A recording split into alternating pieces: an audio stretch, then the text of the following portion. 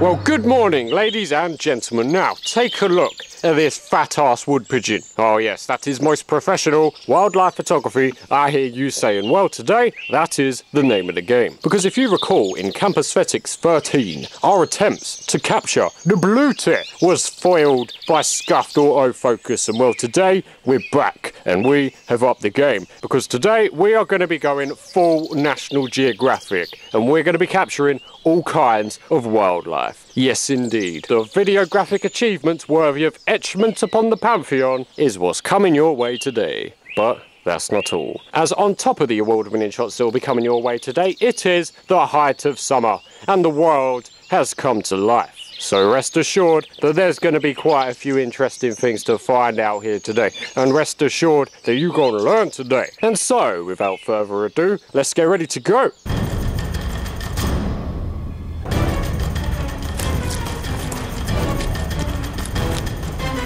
Right then, here's the plan. 11 kilometres from A to B, and we've got to capture as much wildlife, wild fungi, edible plants and poisonous plants as we possibly can before sundown. So let's go, and first things first, we're going to hit you with a wild edible. The clover, the red clover, Trifolium pratense. You know them, you've seen them. They are the floral bloom of the three-leaf shamrock, or four-leaf shamrock if you are most fortuitous. The red clover is an edible plant, and a staple food source in many places, as it is a highly nutritious and a rich source of protein. You are san? Yes indeed. 20% of its entire dry mass is crude protein, which makes the clover one of the highest vegetable sources of protein out here in the wild. And so if you want to stay ripped and stay vascular out here, then this is a good one to know.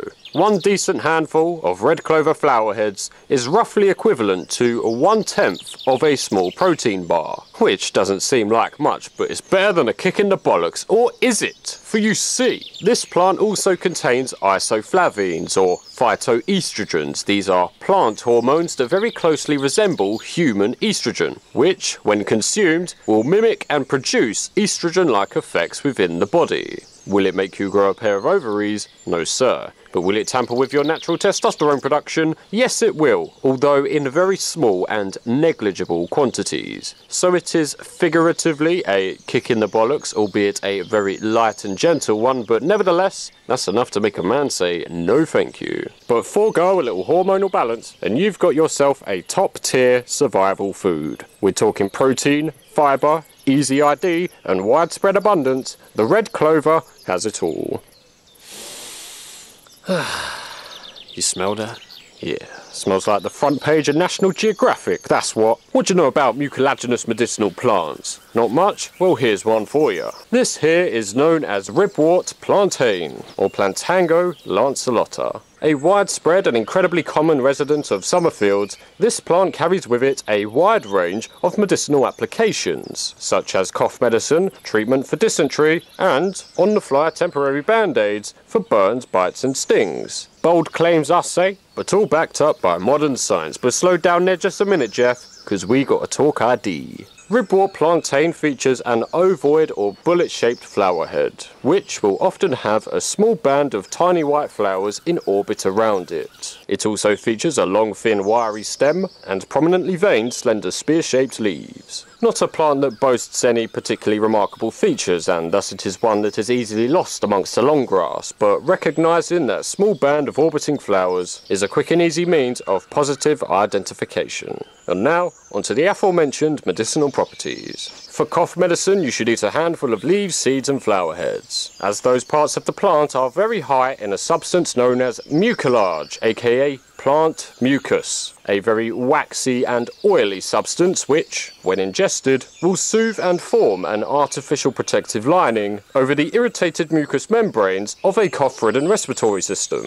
Like a thick gel coating, it will protect the inflamed areas of the body from further irritation. This mucilage can also coat and protect your digestive system, in particular your intestines, and that is incredibly useful in cases of dysentery, in which inflamed and irritated intestinal linings are a typical painful symptom. And so, Ribwort Plantain is a great plant to consume if you've been drinking dodgy water out here. And for burns, bites and stings, then a poultice made from the crushed leaves of plantain can serve as your temporary band-aid. Just keep this cool and soothing pulp compressed beneath a bandage and it can speed up the healing process by promoting the coagulation of blood and by inhibiting the growth of bacteria, as the leaves of plantain do indeed contain a few mild antiseptic compounds. In conclusion, eat a handful of leaves and seeds and that's cough and dysentery medicine. And a crushed wet pulp of fresh leaves, that's wound medicine. All in all, that's a 10 out of 10 would utilise.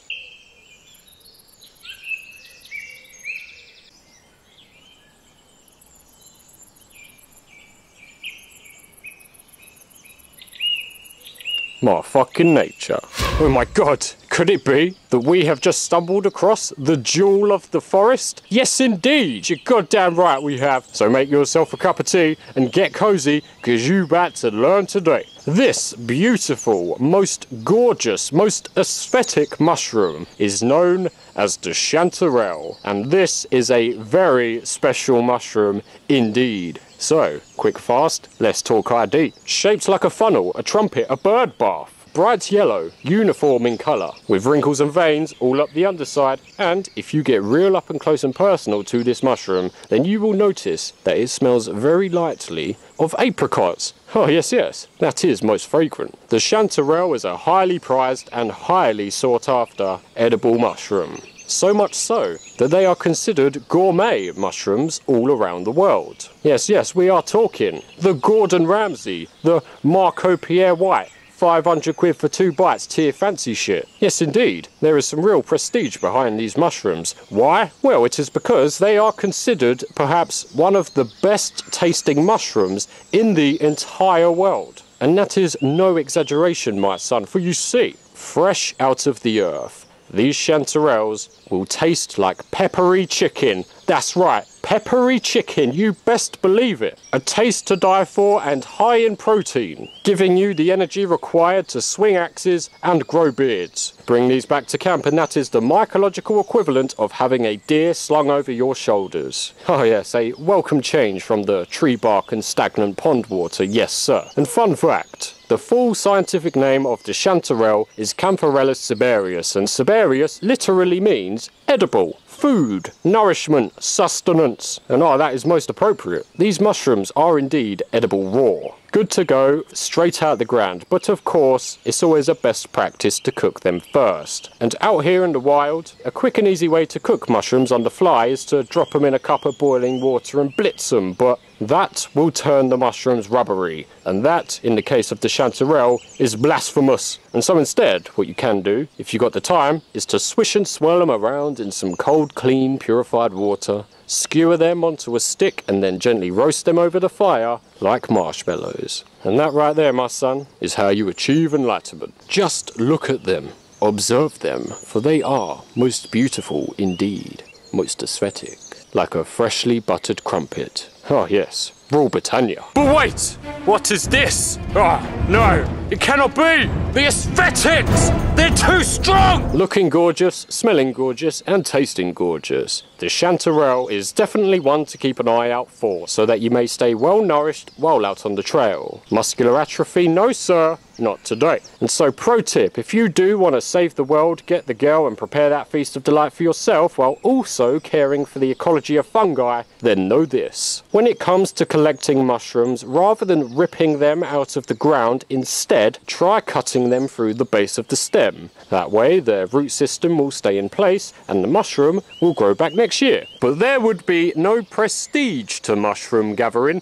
if there were not any toxic lookalikes to have to worry about. Well, the chanterelle does indeed have a few toxic lookalikes, and the most notable of which is the jack-o'-lantern, or Omphalotus olearius. These two mushrooms do share very similar anatomical features, but the most immediate and some may say obvious difference between them is the colour. Chanterelles are a uniform bright yellow, whereas the jack-o'-lanterns are a pumpkin shade of orange. And that's easy enough really, but the jack-o'-lanterns are much more than just mere lookalikes. Nay, they are incredibly special within their own right. For you see, come nightfall, then you may notice that these jack-o'-lanterns will glow in the dark.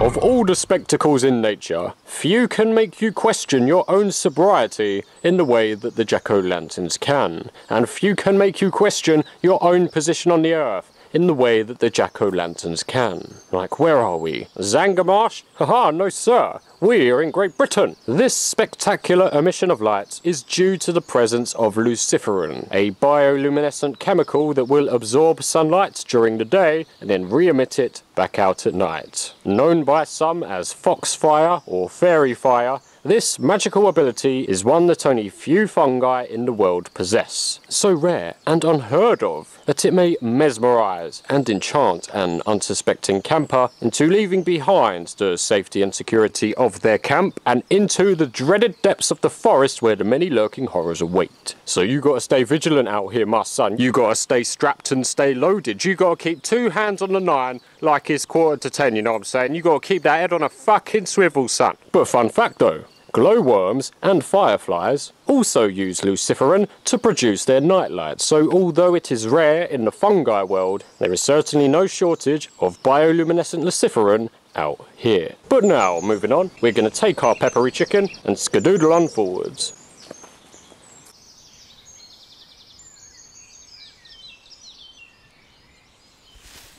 It's time for you to meet a leaner, meaner, Super Saiyan version of the dandelion. Behold, a member of the sunflower family and a relative of the dandelion. It's the bigger older brother that joined the biker gang. This is Jack Goes to Bed at Noon, otherwise known as Meadow Salsify. That's quite a mouthful indeed, and a very curious name, that first one. What does it mean? Well, this flower is somewhat of a rarity. It is special in that it can only be seen in bloom for a couple hours of every day. That curious name comes from its irregular sleep cycle. For you see, flowers in general will open out their petals in morning sunshine and then close them back up in the evening. But old Jack Goes to Bed at Noon does as the name would suggest and closes back up prematurely in the afternoon. It just slams those curtains shut and hits the hay at midday. Oh, it's a real special snowflake, but here's the kicker. The entirety of this plant is edible. Leaves, shoots, roots, stems and petals. The root in particular is worth digging for, as it's often a very large, substantial tap root that actually tastes quite sweet. So that's Jack, the slumbersome flower.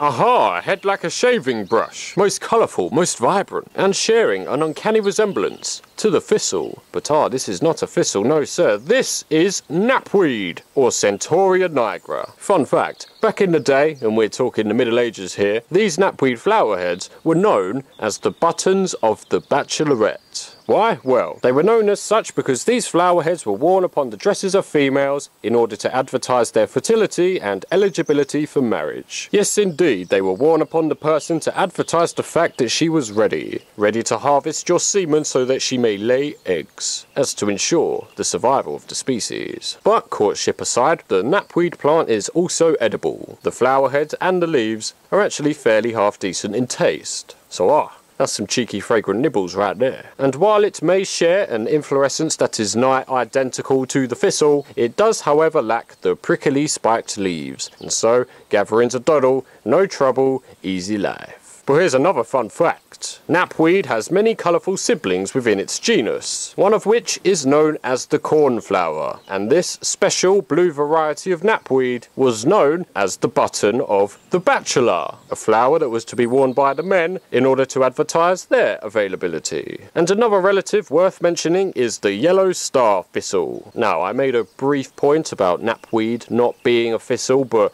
this one takes the biscuit. But here's another fun fact. All 3 of these colourful flowers belong to the genus of Centaurea, which was named after the Greek mythological creature known as Chiron, a centaur whom supposedly used these knapweed flower heads in order to cover and heal the festering wounds that he suffered in battle. And so, right here, there's a hell of a lot of history in this tiny patch of earth.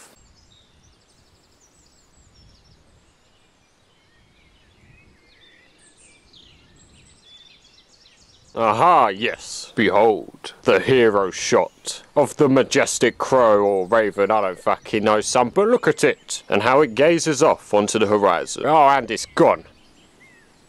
for another 6 months. Behold, a majestic, malus crabapple tree, full to the brim with delicious edible apples. Crab apples get a bad rep around these parts. They're sickly, they're toxic, but no sir, crab apples are completely safe to eat, providing that you don't consume the ones that have been lying on the ground for God knows how long. If you want to eat them, then you got to pluck them fresh off the tree, and if you want to go next level, you got to drop them in some boiling water, as this will not only clean them thoroughly, but it will also reduce some of the bitterness. But if you do not particularly fancy them as food, then perhaps I can sell you on their use as a mild antiseptic. For you see, crab apples are quite acidic. They have a pH of 3 to 4, and so much of the neutral pH 7 favouring bacteria out here will have a very difficult time setting up shop in the acidic environments that crab apples provide. Therefore, if you slap a strip of crab apple over a cut or wound, then its acidity will provide you with a weak antiseptic that will help to prohibit the growth of bacteria. It's not super effective, but it's better than nothing. And did you know, fun fact, that in ancient Greece, throwing an apple towards the lady you desired was considered a genuine declaration of love, a symbolic gesture of affection, because the apple is the fruit of Aphrodite, the goddess of love.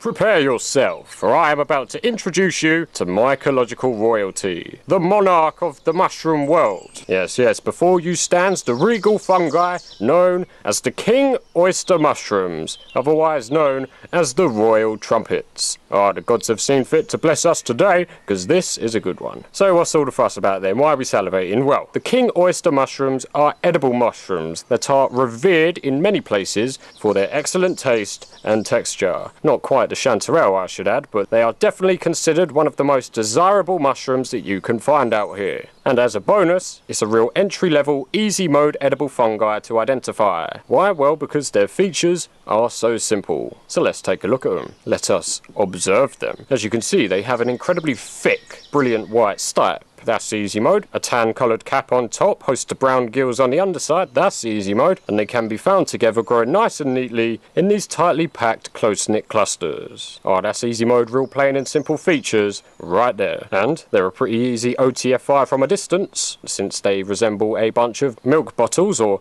bowling pins that have seen the business end of a blowtorch. The king oysters are a pretty popular mushroom around the world. In Japan and across southern Europe, they are widely grown and cultivated for food, a staple in many cultures. And so that's a bit of an assurance that you're in for a real treat if you're lucky enough to stumble across them out here. And the absolute best thing about king oyster mushrooms is that they have absolutely no toxic lookalikes. So these are practically handed to you on a plate out here. They are easy to identify with no chance of accidentally poisoning yourself, so that's a free meal if I ever done seen one. And so you can sink your teeth into those thick meaty stems, and that's a real substantial bundle of calories right there. That is nourishment for days. But now see, here's the thing. Just because you can eat them, that does not necessarily mean that you should. Because while king oysters may be common in other parts of the world, here in Britain they are incredibly rare. And so here lies a moral crisis, a trade-off. Either a tasty, substantial meal of cheeky edible mushrooms, or brownie points with Mother Nature for exercising those low-key conservation plays. That is a tough decision, but we're going to opt for the latter today, because we ain't about that regicide.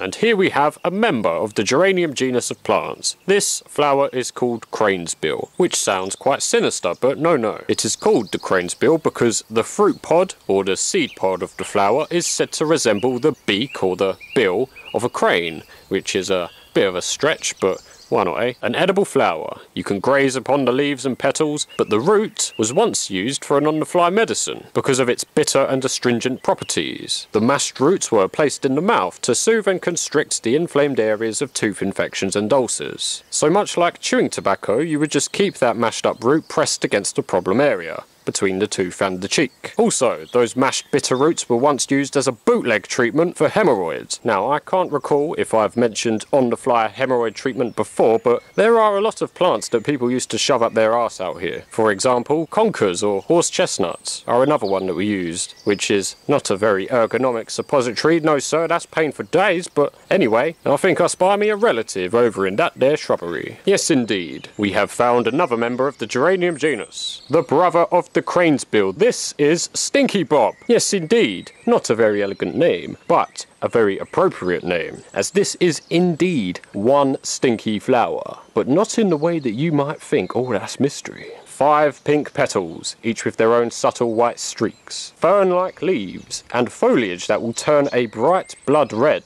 towards the end of autumn. Oh, it's a real special snowflake, but not a very pleasantly scented one. And here's why. If you crush up the leaves of old Stinky Bob, then it will release the pungent scent of burning rubber. Burning tyres. That's enough to make a man go bleh. It is a very strange and unnatural scent for a plant to produce, but therein lies its use as an insect repellent, as insects will generally find the smell of petroleum repulsive. So mash up them leaves and apply those pungent smelling oils onto your clothes, and you'll be repelling all kinds of things.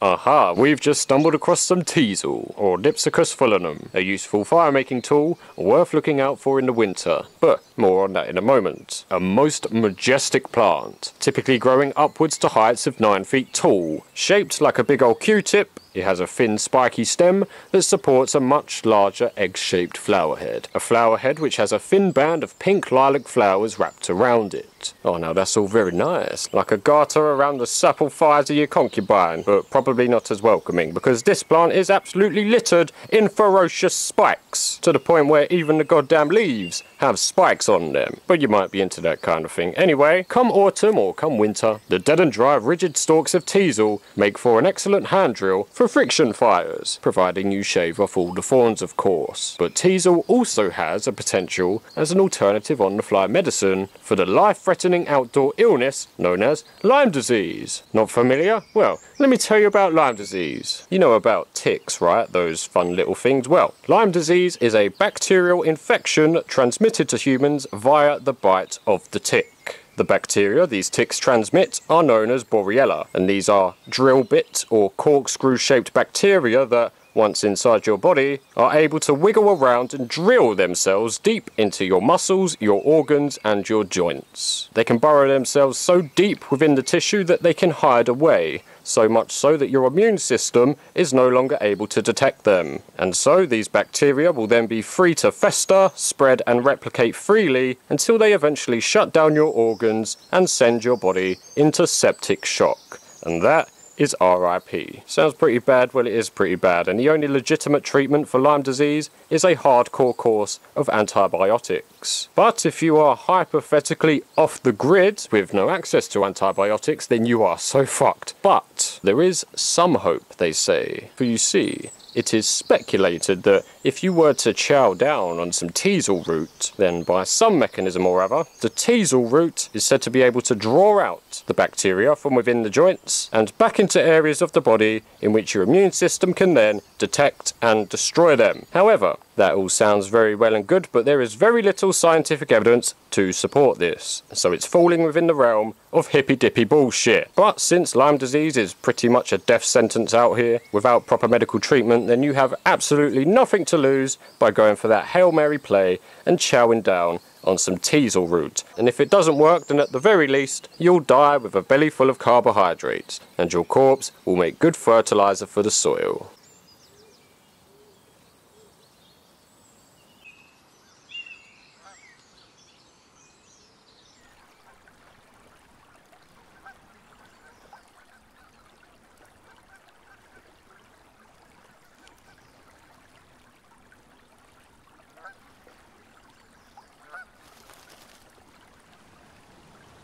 Oh my God! Decorating many of the plants out here are these globules of spit. Now, that is a very curious thing. Could it be human spit? Could it be animal spit? Well, many would seem to think so, as some common names for this phenomena include pigeon spit, cuckoo spit, frog spit, and even snake spit, but those are all misleading because these sudsy bubbles are actually produced by a tiny green insect, known as the spittlebug. Oh yes, most appropriately named. Much like the shell is home to the snail, the spit is home to the spittlebug. These are tiny insects that produce and then encase themselves in a foam of frothed up plant sap, which closely resembles saliva. For the spittlebug nestled inside, this frothy foam bubble bath serves a number of purposes. Not only does it conceal them away from the view of outside predators, but it also protects the bug from extreme changes in temperature. Without this wet foam covering, those poor spittlebugs would quickly dry out and perish in today's heat. So think of this spit as a little soapy shelter, a cold and cool amniotic cocoon. Fun fact though, the spit of the spittlebug does not come from the mouth, no, it comes from the other end. It is essentially anal froth, which is a bit less magical, but hashtag nature.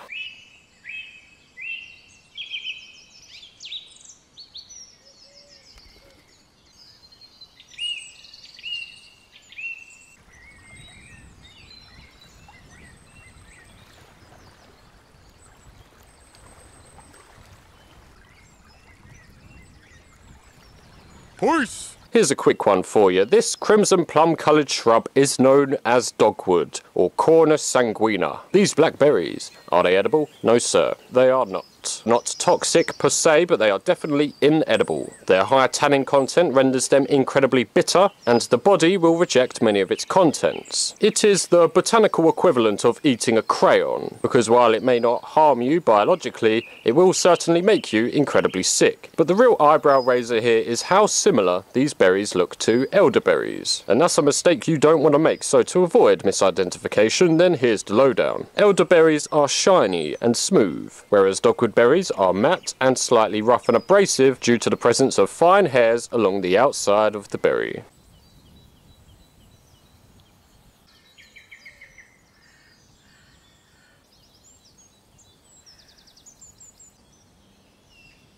Aha! This most impressive and colourful tranquilizer dart-shaped flower is Solanum dulcamara, otherwise known as Bittersweet Nightshade. Now, you may have heard the name nightshade before because it is quite an infamous family of poisonous plants. Well, this bittersweet nightshade is one of the lesser poisonous members of the family, but still enough to make a man nauseous, so let us observe it. Oh yeah, look at it. Oh, that's it, son. Pretty easy to identify, but the flowers are not the concern. What you really want to look out for are the deceptively attractive berries. These flowers will eventually wilt and fall, leaving only behind a bright, colourful berry. A toxic berry that will start off green, progress through yellow and orange until eventually settling at red. The name bittersweet does kind of imply that the berry may initially taste bitter, but then soon turn sweet, but nay, it is the opposite. First it will taste sweet, and then it will turn bitter. A bitterness that accumulates and soon becomes unbearably disgusting, so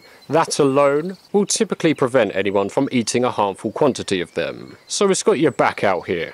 Kind of. Now, it is worth taking this time to mention perhaps the most notorious member of the nightshade family. We are talking, of course, about the belladonna nightshade, otherwise known as deadly nightshade, which, as the name would suggest, is extremely poisonous. They say that just 2 belladonna nightshade berries are enough to make a man convulse, but do not be so alarmed as they are fairly easy to identify and avoid. They are large black berries that sit upon what appears to be a cushion of several petals, or a 5-sepaled calyx if you want the technical term. Definitely a plant worth knowing about so that you don't accidentally die, you know, that's always good. But here's a fun fact though. The nickname belladonna means beautiful woman in Italian, and that is a reference to the outdated practice of beautiful women dropping the juice of deadly nightshade berries into their eyes in order to dilate their pupils, which was and still is considered a very attractive and seductive feature to have.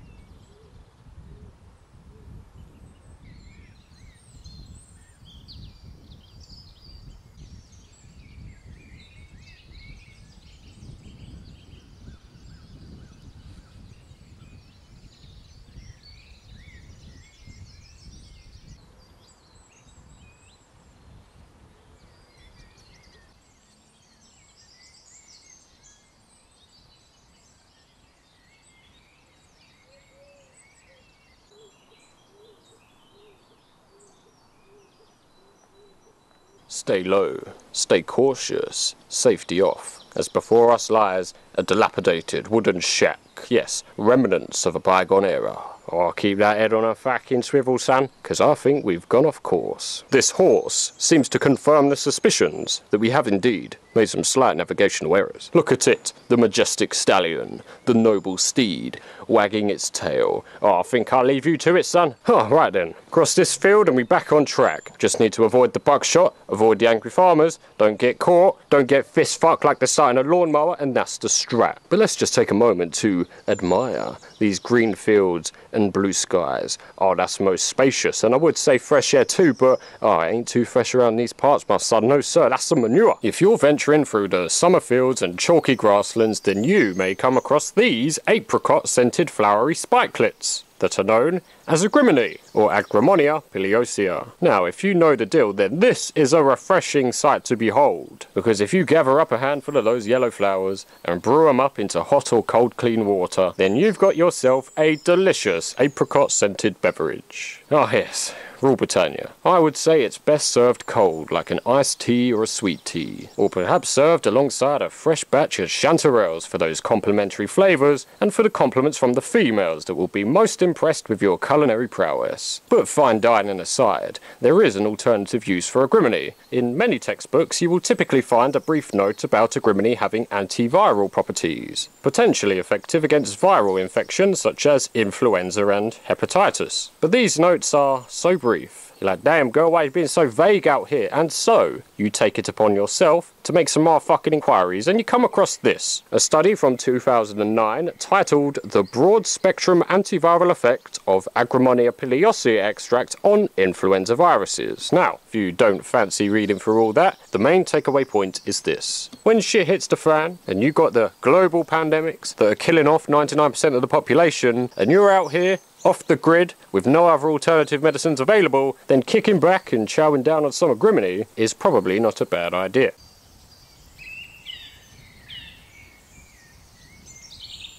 Look at this puffball, look at it, look at it, look at it! Observe it, for it is most beautiful, most elegant. In CampAesthetics 11, we briefly spoke about lycopodinosis, a respiratory disease caused by the inhalation of puffball spores. Now, I hear you asking, how can that be so? Well, here is a picture of puffball spores under an electron microscope. As you can see, each spore is a sphere laced with spikes, like a mace or a morning star. Once these get inside your throat and lungs, they smash the shit out of absolutely everything as they tumble on down through your respiratory system. Your throat, your esophagus, your lungs, your bronchi. Oh, that's enough to make a man go bleh. Breathe in those spores and it's like breathing in fiberglass, and that's no bloody good, son. So, let us continue. And here we have the antiseptic herb Bennett.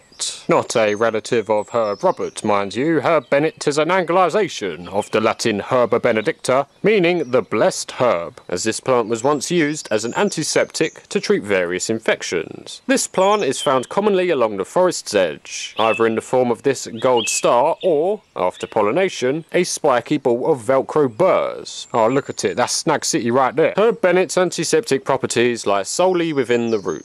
Dig up the root and the first thing you'll notice is a surprisingly pleasant scent. A sweet, spicy scent that is identical to the scent of cloves. That scent comes from the chemical known as eugenol, an antiseptic compound used primarily to treat infections of the mouth. How? Well, the roots would be mashed up and pulped into water to be used as a mouthwash, and for any abscess or tooth infection, then the root was chewed down into a mulch and then left in place against a troubled area of the mouth. Eugenol, however, does have some toxicity if it is swallowed, so you would have to spit out any of the excess salivate it generates. Again, you would use this a lot like chewing tobacco, and for topical skin treatment, one could just wash the root and then pulverize it into a poultice for the destruction of bacteria and the inhibition of any further bacterial growth. Ladies and gentlemen, take note of this big old plant that stands before you and its large disc of lacy white flowers, because now it is time to delve into the nightmare realm of botany. Today, we are going to talk about the Umbelliferae family of plants. A vast and extensive family characterized by an umbrella-shaped bloom of lacy white flower heads. A very worthwhile group to get to know. Why? Well, because it is host to some of the most wonderful wild edibles out here, such as the wild carrot, but at the same time, the family is also host to some of the UK's most deadly toxic poisonous plants, such as giant hogweed and poison hemlock. And as you can see, they all look incredibly similar, nigh identical on the surface, which is why this is the nightmare realm of botany, because the only way to tell apart the poisonous from the edible is through scrutinous observation of leaf shape and stem details, which all sounds very fiddly, but it's actually not too bad. And so, I'm going to talk about a few of those bad boy umbelliferae today, and we're going to start off right here with this one. This is cow parsnip. Right off the bat, that is a fairly impressive plant. 5 feet high with a humongous umbel flower head. Oh, it's definitely a peacock. It's all about the showmanship. This is known as cow parsnip nowadays, but previously it was known as wild celery, because this does indeed belong to the same genus as normal celery. This is just a less desirable, but nevertheless still a somewhat edible variety. It features typically green stems, or in some cases, bruised purple stems that are covered in thick bristly hairs and are host to deep vertical ridging, or ribbing, you know, like legit celery. It's ribbed for her pleasure. It also features very large compound leaves with, I'll say, a serrated edge, but the proper term is incised, you know, like incisors, sharp teeth. Now, if you think that sounds all very simple, easy OTFI, then son, you've forgotten you're in the nightmare zone, because while cow parsnip is edible, its sap, however, can cause a harsh rash if it comes into contact with your skin in sunlight. Only in sunlight. And so gloves are required for harvesting, and cooking is required to neutralize the toxins. It is fiddly business, and plus, worse still, the cow parsnip has a deadly toxic poisonous identical lookalike, known as giant hogweed, which just so happens to be Britain's most toxic poisonous plant. We're talking the motherfucking melt your skin off like pizza cheese kind of poisonous plant. And so, it is not recommended that you eat wild celery, because number one, it's fiddly to process, number two, it's very risky and one mistake means you're brown bread, son, and number three, wild celery has almost no calories. Your body actually burns more calories digesting it than it does from consuming it. And so, since we ain't about those high risk, low reward plays out here, we're going to move along on to the next one. The next umbellifera on the list is poison hemlock. Sounds wonderful. Now, this is a fascinating one because it is so toxic that it was actually used to execute prisoners back in the days of ancient Greece, but more about that in a moment. Poison hemlock shares the lacy white flower heads of the cow parsnip, but as you can see, the head is far less impressive. A lot smaller and a lot more scruffy. Other differences include slim fern-like leaves and a smooth, hairless stalk and stem, but the key feature to look out for when it comes to poison hemlock is the purple spots and blotches that decorate the stem. That's how you know right off the bat that you're dealing with poison hemlock. Those purple blotches. They are a feature that is shared across most of the toxic umbelliferae. So beware the purple blotches, I say. Plus, one more identifiable feature, the stench of poison hemlock. It is rancid,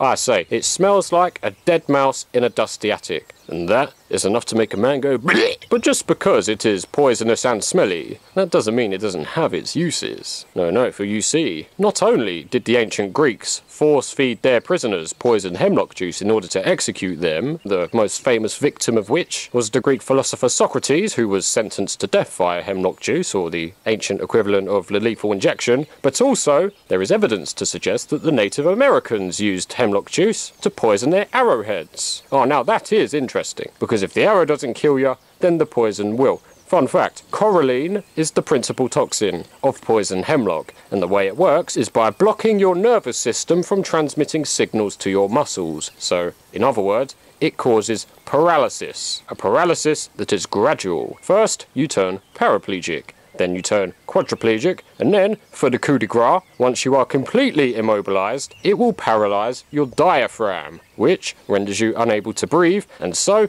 you will slowly choke and suffocate to death. And that is poison hemlock in a nutshell. But let's take a step back from the scary plants that will kill you and talk about some of the tasty wild edibles that you can find within the Umbelliferae family. Because we got one right here, and this is a real prize. This is the MVP wild edible that makes learning about Umbelliferae totally worthwhile. This is the wild carrot, Dorcas carota. Beneath the soil, anchoring this plant to the ground, is a big old root vegetable that is indeed a legitimate edible and delicious variety of carrot. Kablam! Not an orange carrot, mind you. It's not quite the store-bought variety you get down Tesco, but it's close enough. And aside from the colour difference, they are as equally as nutritious. High in sugar, with good carbs, good starch, and good calories. It is a damn fine wild edible to know about, with a taste to die for, you know, and some may even say that it's enough to make a man engorge with blood and fuck a hole in the ground. But no, for real though, let's talk ID. Passing by, the wild carrot looks just like any other Umbelliferae. A lacy white flowery head with pure green furry stems and fern-like shaped leaves. It has elements of both cow parsnip and the poison hemlock, which can be confusing, but for a super duper easy peasy positive ID of wild carrot,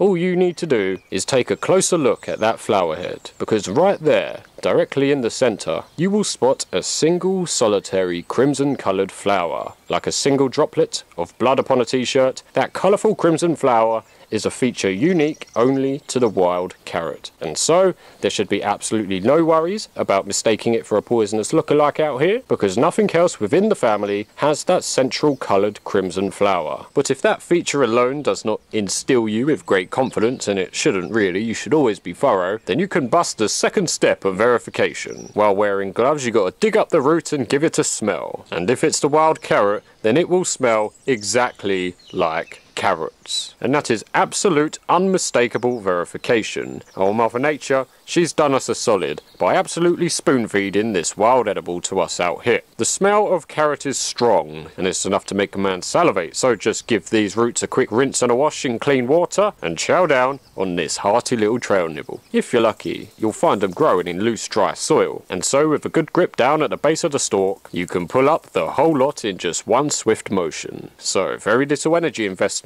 for a substantial amount of carbs and calories, and that is the low risk, high reward plays that we're looking for out here. And so you can now sit back, relax and chow down on one of Mother Nature's most highly prized and highly esteemed wild edibles. That concludes our session on the Umbelliferae. There are many more to look out for, but my god, that's enough for now.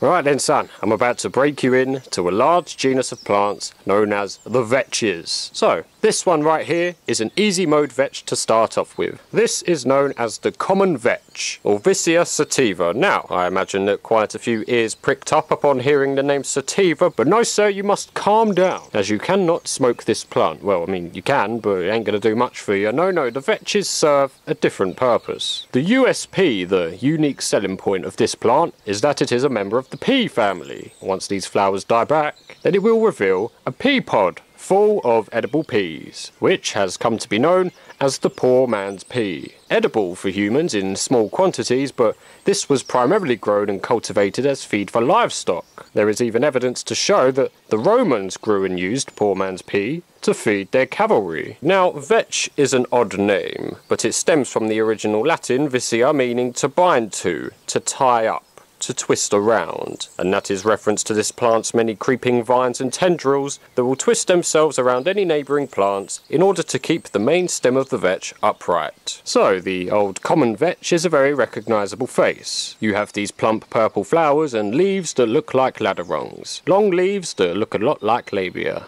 Right? The vetches are a vast genus and come in a wide variety of colours, most widespread of which is yellow. And here in amongst this bush we have a yellow variety known as the Horseshoe Vetch. It has the same flower shape as the common vetch, but a different framework. This one grows quite low to the ground in large tufts, and its flowers bend off from the stem at a 45-degree angle, said to resemble the wheel of a ship when looked at from underneath, so easy ID more or less. And here we have another one. This one is known as Meadow Meadow Vetch, or Meadow Vetchling, aka Meadow Pea. Different from the Horseshoe Vetch in that its flowers bloom in a tight variable height cluster up at the very end of a very long stem. Look at it, and its lack of symmetry, but nevertheless, still most beautiful, and still most bountiful, as this too produces a pea.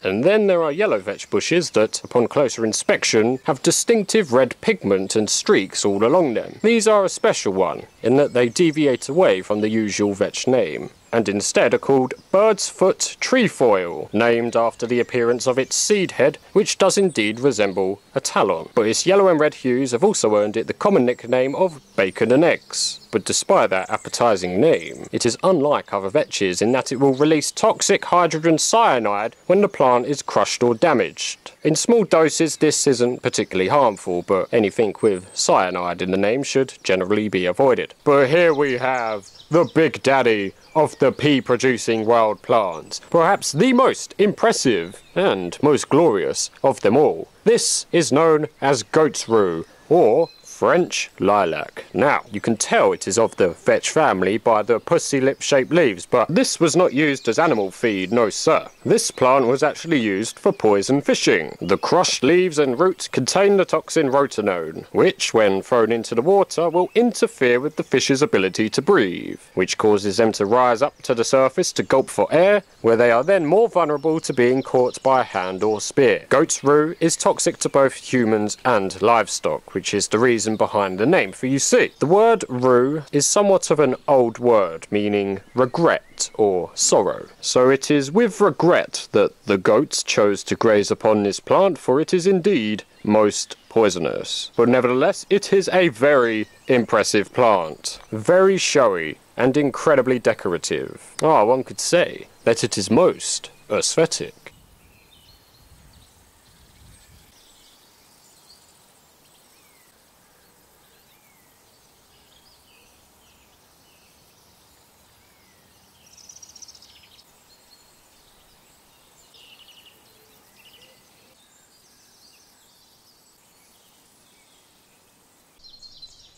We take in 5, we're observing this magpie ink cap, while we consume some calories. What we got Shornicus? Shornicus has some beta male dried fruit, and all Alpha Aesthetics, what's he got? Something good obviously. We got pistachio nuts. Oh, that's that sodium, them electrolytes. They are required. It is time for a rapid fire segment, because I've seen 5 plants in close proximity, so let's put a name to the face. First up, we have the Broadleaved-Willowherb, Epilobium montanum. Found typically in the shady patches off the side of the trail, they are distinctive due to those notched petals. This Broadleaved-Willowherb is a relative of the Rosebay Willowherb, aka fireweed. You'll know that, right? So this is its little brother, and this plant is indeed edible, although it is slightly bitter. And next we have Common Centauri. This is quite an aesthetic arrangement of plump pink petals, stemming from a single solitary stalk. Centauri goes by many other names, but one of which is bitterwort, which gives you an indication as to what it may taste like. Not recommended. And there's a bit of an old Celtic myth that stumbling across these Centauri flowers would bring about you good luck, so here's to hoping. Oh, look at that Bittersweet Nightshade, yeah, that's it. And now have a look at these. Don't you think they look a bit like cranberries? Well, that is no coincidence, as these fruits do indeed belong to the cranberry family. These are known as Guelder-Rose-Fruits. They look delicious, right? But no, they're not. They are edible in very small quantities, but they are very acidic, almost unpalatably sour. However, they do have the really interesting aftertaste of cough medicine, which is certainly strange, so it's worth a cheeky nibble just for curiosity's sake. And here's another umbelliferi to add to the collection. This is arguably the most common member of the family. This is cow parsley. Significantly smaller than other members, cow parsley can be considered the love child between cow parsnip and poison hemlock. Why? Well, because it features the furry green stem of cow parsnip, but the fern-like leaves of hemlock. It is somewhat of a hybrid. But another distinct and identifying feature of the cow parsley is in amongst that frilly umbral flower head are a bunch of upright vertical seed pods, which somewhat resemble candlesticks or candle holders. Now, cow parsley is considered edible, but not recommended due to it tasting like shit. And lastly, these trumpet-shaped flowers are known as Hedge Bindweed. Now, if you watched the last episode of CampAesthetics, then you may see the resemblance to the hallucinogenic Morning Glory. Similar, yes indeed, but they are unrelated. Eating the seeds of Hedge Bindweed won't earn you that free trip to the astral plane, no sir, but they do have a use. For you see, the stems of these plants are long, creeping, twisted vines, which are fairly strong, so if you double them up, then they can be used as improvised cordage for shelter building. That's the end of the rapid fire segment. Let us proceed. Well, well, well, would you look at that? It's a hawker dragonfly. Oh, look at it, looking most purdy, most docile, most dormant, and thus presenting us with a perfect opportunity to bust some fun facts. So, here's a fun fact about dragonflies. Of all the spectacles in nature, few can match the tantric mating rituals of the noble dragonfly. For you see, in the dragonfly world, when a man and a woman come together, they do so in the shape of a heart. Oh yeah, look at that, that is most romantic, most tantric.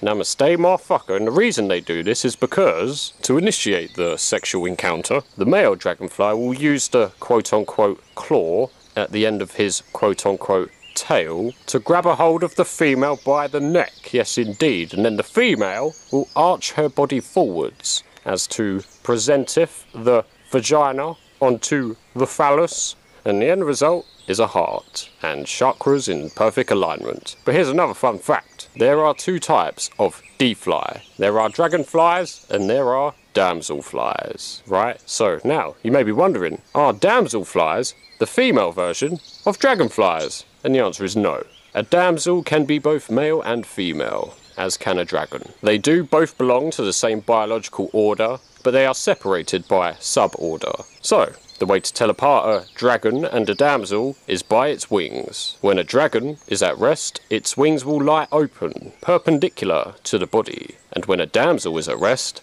its wings lie closed and in line with the body. Mistaking a dragon for a damsel, or vice versa, is a real schoolboy error. But now you know the difference. What do you know about the smell of manure? And pro tip, the magic mushrooms, the old infamous psilocybins, the old illegal Class A controlled substances, disclaimer, can often be found growing in amongst cowpat or cow dung. So a little place like this, a green pasture, would be the typical hunting ground for those with an interest. This bad boy right here is known as Travellors Joy, Clematis vitalva. Typically found in amongst the hedgerow, it is a creeping vine that entangles itself around the surrounding shrubbery, relying on the sturdiness of other plants to keep itself above the ground and in the sunlight. Once it comes to seed, it produces these spiky balls of feathery fluff, which can be used as an easy-peasy flash tinder. Yeah, that's right. Now, this is not the best example because it has been quite humid out here today, so that moisture has caused the feathers to bind together. Usually, they are a lot more fluffy and more noticeably flammable. Now, the best thing about this particular flash tinder is its longevity. This is one of the last available flash tinders that you can find out here, as during the months of late autumn and through to winter, the thistles and dandelions have long since dispersed, but the Travellors Joy remains present, here to assist us in starting our forest fires during the winter months. Blah. I just had some seed blown into my mouth. And I didn't even get paid for it. What a joke. Oh my God! No. Could it be? No. It cannot be. The prophecy. It did not forespeak of this! Ah, cheeky bit of bird cherry right there. Now, what do you know about these? Black Bryony Berries. Bambalam, a wild fruit that is most conspicuous in autumn when its creeping vines are festooned with bundles of colourful berries. Berries that appear to be most juicy, most succulent. But are they edible? No sir, unfortunately not. Inside every berry are thousands of tiny calcium oxalate crystals. These are microscopic, needle-shaped rods that perforate your internal organs as they make their way down through your digestive system and into your urinary tract, which will then eventually exit out of your urethra, which will leave you literally pissing needles. And that's no fun. They are remarkably unpleasant things to eat, so no thank you, Jeff. We'll promptly move along. Have you ever wondered where fireweed gets its name from? You may assume it's something to do with its fire-making abilities, but nay, it is the fact that fireweed tends to flourish in areas previously ravaged by forest fires. They are most fond of ashy soil, so it is quite literally a weed that arises from the fire, or at least its ashes. Like a phoenix!